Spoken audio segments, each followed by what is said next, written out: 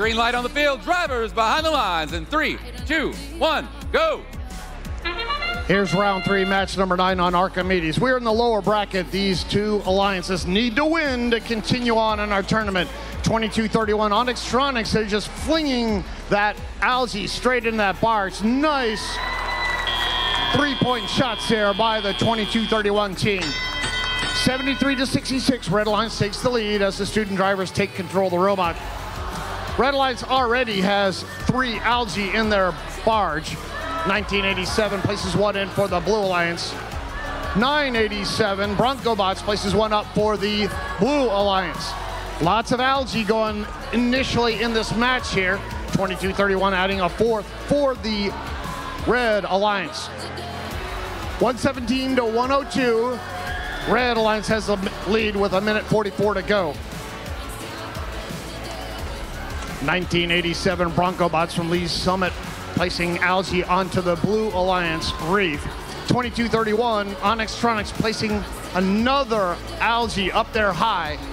987 High Rollers working on algae for the Blue Alliance. They got one, they got another. Uh-oh.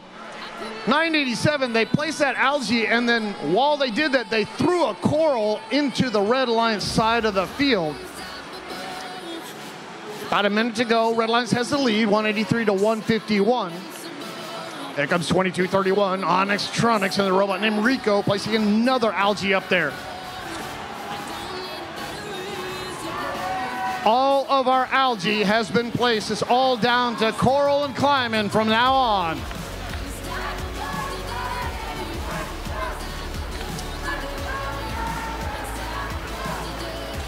No defense during this match, all offense, just brute force here. Cycle times matter. 1987 going, placing coral down low. 37-67 TC Titans, they're working on the Blue Alliance reef.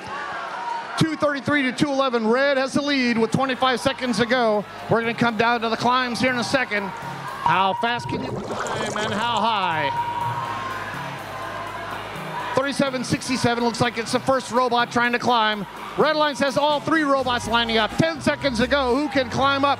232-338. They're having a hard time fighting their cage. 3, 2, 1.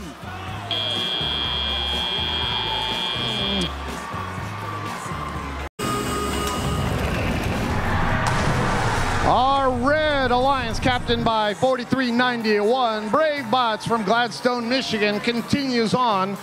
They will go to match 12 to get the right to go on to our finals.